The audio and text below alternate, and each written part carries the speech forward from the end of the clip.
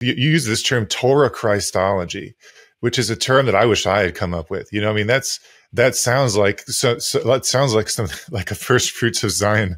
It sounds like something we'd get in trouble for saying. You know what I mean? But here you're using it, and you talk about this quote from Hans Hermann Henrichs. Well, you don't quote him. I think you paraphrase him here, where you say, Jesus is rooted in the life of his people, both genealogically through descent from David and Abraham, and culturally through a spiritual formation dependent on a Jewish religious institution, the synagogue. Therefore, the Torah he incarnates cannot be abstracted from the life and history of the particular people to whom it was given. I mean, that's I remember when I first realized that, and I almost fell out of my chair. And of course, this guy realized it years and years and years ago.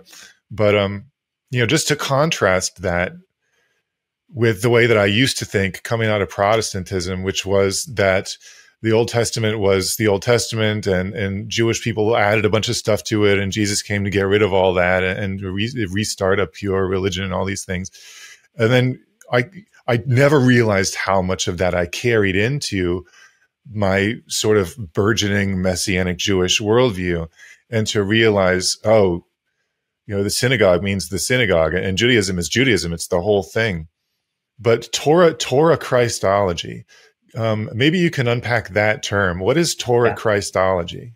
Yes, and this is something that was emphasized a lot by Pope Benedict, and also earlier before he was Pope as Cardinal Ratzinger, it's this idea really that we sometimes express in the Messianic Jewish world as that Yeshua is the living Torah. He is like the embodiment. In some ways, it's like a reading of John chapter 1, which speaks about the logos or the memra, and seeing Yeshua himself as in his very person, not just like the fulfillment of the Torah, but the Torah itself in flesh.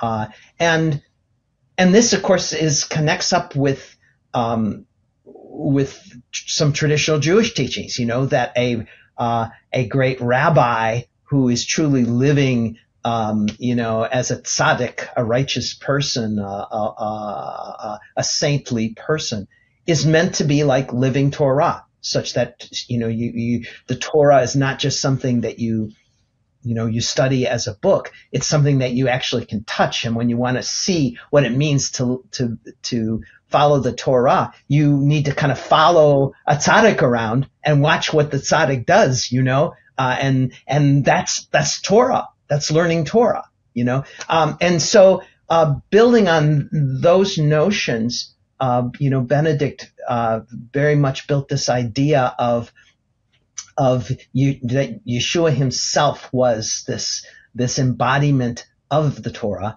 And then some Catholic thinkers took that, and I've referred to this one particular one that you mentioned, Henrichs, that says yes, and that way in which Yeshua becomes the Torah is something that can't be abstracted or detached from the living existence of the Jewish people, a community, a culture, and that connection is something that endures.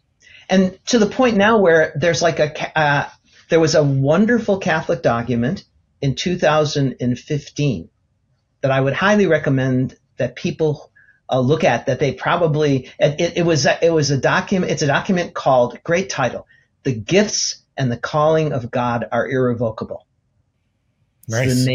That's the name of the document. The Gifts and the Calling of God Are Irrevocable. It was a document produced on the 50th anniversary of Nostra Aetate.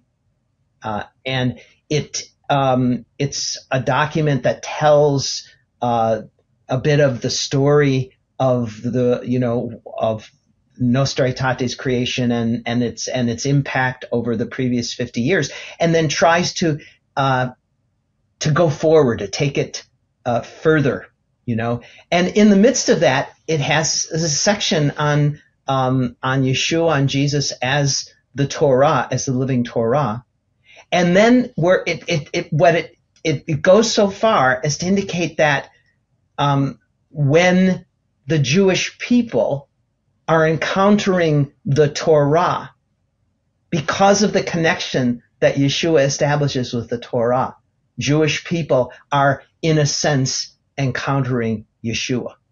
Or that that could potentially be a way of understanding. It's a little more tentative. They're trying to be very careful in the way in which they state it, but it's clearly moving in that direction. And so that notion of a kind of Torah Christology has an impact, not just in how we understand who Yeshua is, but then how we understand this connection, such that when one is encountering, not only, let me go back. You say Torah Christology means when we encounter Yeshua, we're encountering the Torah. Mm-hmm. But what is being opened up as a possibility in this document is when we're encountering the Torah, we're encountering Yeshua.